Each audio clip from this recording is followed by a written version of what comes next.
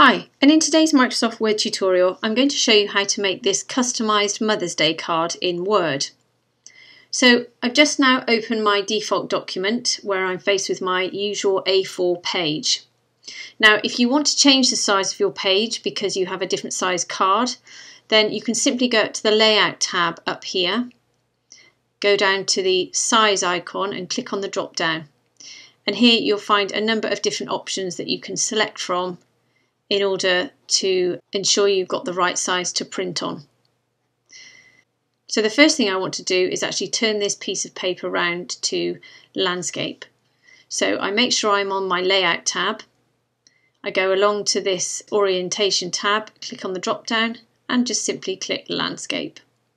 Okay, so what we need to do is just simply work on half of this piece of paper because of course when we put it through the printer we're only going to want to print on this section here. Now we can put things on the back of our card and on the inside of our card if we want to do so, but at the moment we're just going to split this card in half so we know which side we're working on, which will be this side here. So in order to find the halfway point, you can see up here we've got our margins and we run right from 0 here all the way through to 24.7, which is here. Now 12.3½ is roughly about the centre. So what we're going to do is we're just going to insert a line. So if we go up to the Insert tab and we go along to Shapes, click on the drop down and click on this line here. Now all we're going to do is just click, hold the Shift key down and drag. And that's going to pop a line in the middle of your, well, it's certainly going to pop a line in your document. Then what you need to do is you need to roughly line it up with around about 12.3. So you can, once your line is highlighted, you can just move your arrow keys and just move that along to around about 12.3, which is probably about there. What that means is now we've got a guide. So whatever we do, this is going to be the place where your card will be folded. So we just need to work on this area here. So the first thing we're going to do is we're going to insert some letters and they're going to spell out mum. So the first thing I'm going to do is go up to the Insert tab, go across to Text Box, click on the drop down and click Draw Text Box. Then I'm just going to simply click and drag. Now this doesn't have to be perfect, but we're roughly going to do a third of the page. So we've got one there and one here. So I'm just going to drag that up slightly. Now these can be moved around and adjusted, so don't worry too much about being really accurate. If you want it perfectly square, just hit the Shift key and that will make a perfect square. So I'm going to go roughly about here. And then into here, I'm going to double click and I'm just going to put the letter M. And then I'm going to highlight my letter, go up to the Home tab. I'm going to increase the size of my letter by using this Increase Font Size icon here. And if I just click on that numerous times, you can see my letter is getting bigger until it's around about the size I want. Just do one more. And then I'm going to change the font, which is here, and I'm going to click on the drop down and I'm going to use this font called Big Book here. Now my letter is obviously not in the centre of my text box, so in order to put this M in the centre here we may have to do a couple of things. So ensure that your text box is highlighted, go up to the Home tab and click on this centre icon here. Now that will place your M in the centre, but not in accordance with the margins here. So you can either adjust the size of your letter. If I highlight it and then I can just reduce the size of it, then you can see it will slowly start to go into the middle of the box. But you can adjust the margins of this box. So if I go up to Shape Format, if Shape Format doesn't appear, it's because your text box isn't highlighted. So just click on the text box and go to Shape Format where you're presented with all these different icons here. Now if I double click on my text box then this drop down menu will appear on the right hand side, giving you very similar adjustments as this ribbon at the top, but it does have a few additional bits and it's slightly easier to navigate. So what we want to do is just have a look at our margins. Now there's two different tabs up here, shape options and text options.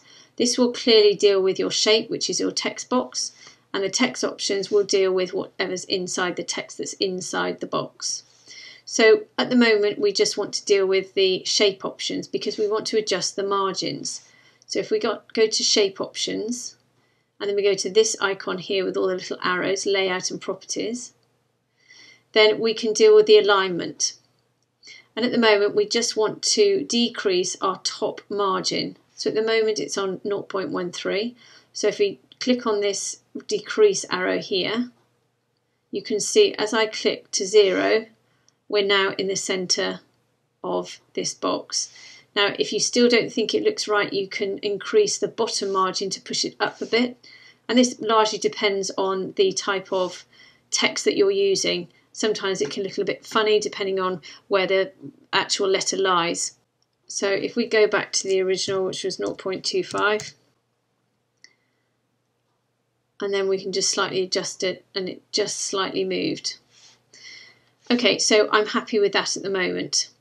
So the next thing I want to do is to colour this box.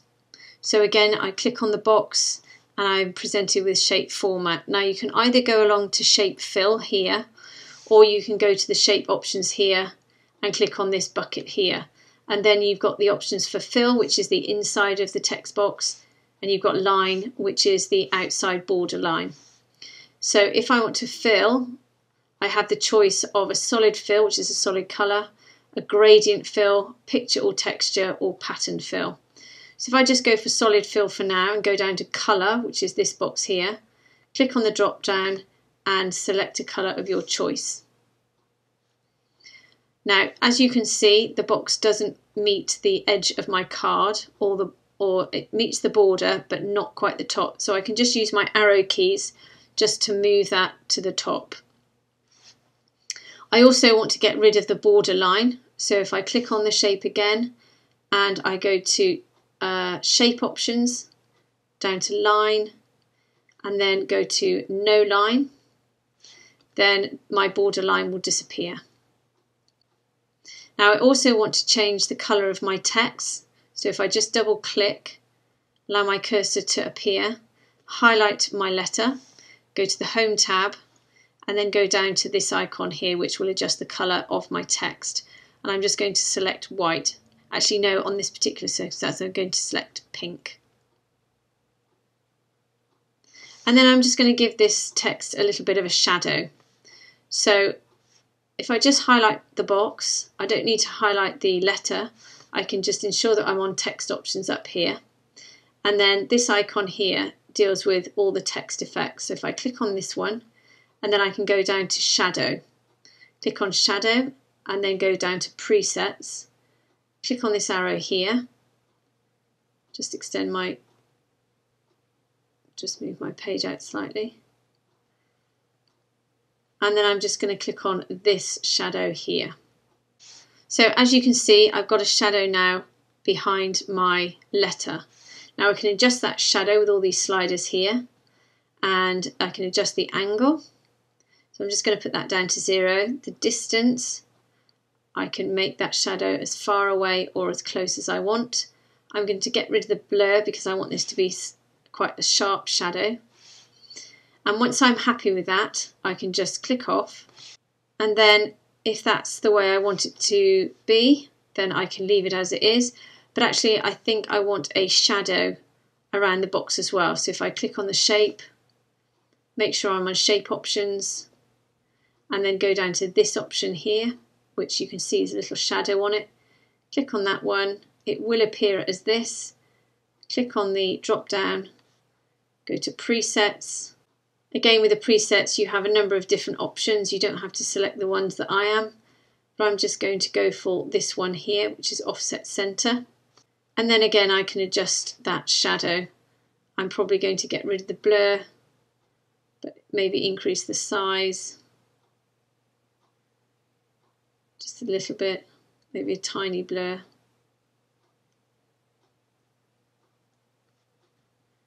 And then just reduce the size a little bit.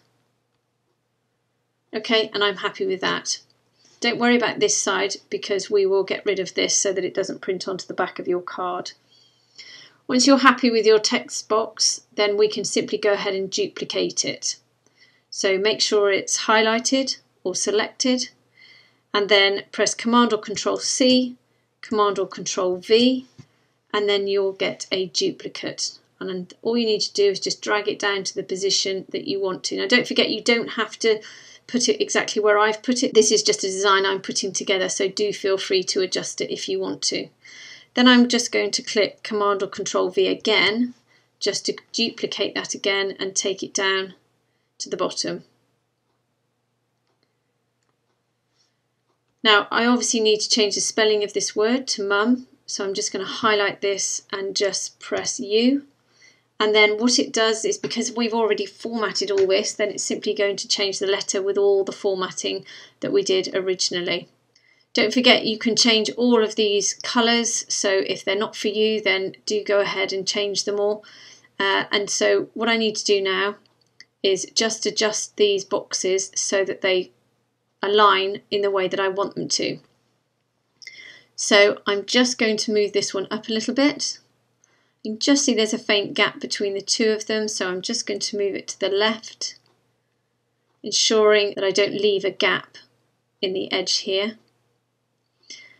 And then you can either move this box completely to the back so it's not overlapping here as it is here, and all you need to do is select the text box, go to Shape Format, and then go to Send Backwards, click on the drop down and click Send to Back.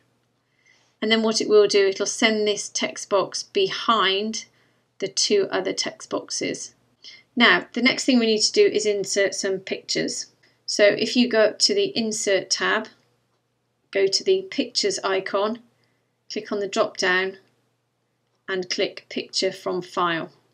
So I'm just going to select some online images, click Insert, and we've got this enormous picture here that we want to pop in this square here.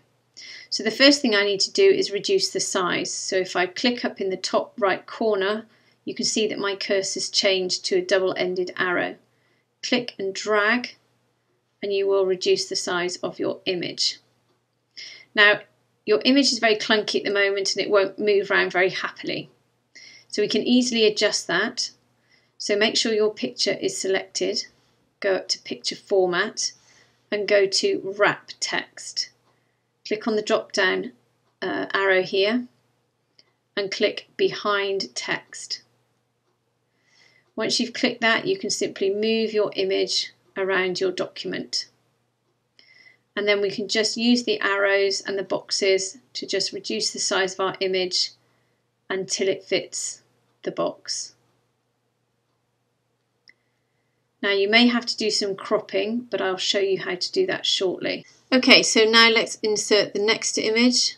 Go along to Insert, Pictures, Picture from File. We'll insert this one, click Insert. And again, we're going to do exactly the same thing. So firstly go up to Wrap Text, make sure the picture's highlighted, and go to Behind Text. And then just grab the corners and just reduce your picture down to the size that you want. So what we're going to do, just to make life a little bit easier, we're just going to crop this photograph. So we're just going to ensure we're on Picture Format, go across to Crop and just click Crop. Now what happens is you'll have these black icons in the corners and the sides of your image. So if I want to reduce the size of this one on the width, if I just grab this black icon here and just pull it to the side here. I'm just going to line it up with the edge of these two boxes, and again click and drag and just line it up with the center, and then press enter or click crop, and then you can see that your image has been cropped. And finally we'll just insert another image, and this time we'll grab this one And again, we'll do exactly the same.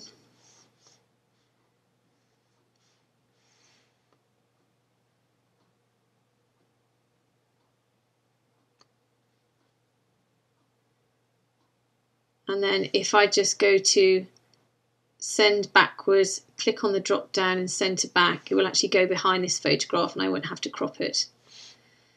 So there you can see that we've got our 3 photographs in. And then if we wanted to place something on the back and get rid of these shadows, then we can just simply insert another text box, go along to text box, draw text box, and then we can simply click and drag. And then what we're going to do is go to the center again. And then if I just click off that, you can see I've been given a white text box. This is by default with a black outline. So in order to get rid of the black outline, select the text box. You're on shape format here. Go down to this icon here, which is shape outline. Click no outline. It will get rid of the black border, but it'll also get rid of the shadow that was at the edge of this text box. This also allows you to insert some text in here if you wanted to, or let's say it was an image. So if I, let's say, wanted to insert some text, instead of fighting with the text box we've already put in, you can put another text box inside this text box. Oops. So if we just go to text box, draw text box, click and drag, you can actually put another text box inside this one. So then if we wanted to go ahead and put some text in,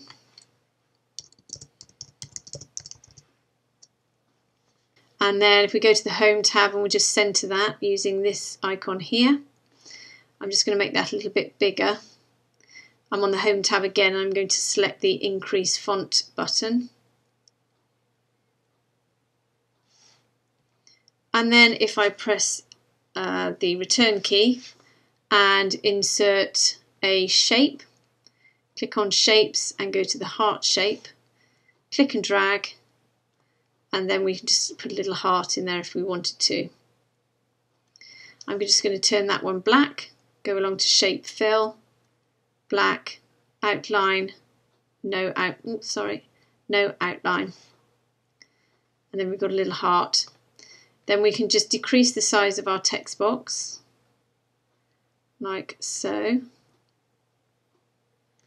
And then we can just move that around anywhere in our page. Now don't worry about the heart because we can come back and collect that. So if I just drag this until it goes to the next line and then click the heart and move it to here. Now if you don't want this border around the text box, then just click, highlight the text box, make sure on your shape format, click on the no outline, and then you've just got this element on the back of your card. Okay, so that's the finished card. If you do want to go ahead and print this, then don't forget it will go through your printer this side first. Then all you need to do is fold it in half and put in the words. Well, I hope that's helped. If it has, please subscribe. Happy Mother's Day and have a great day.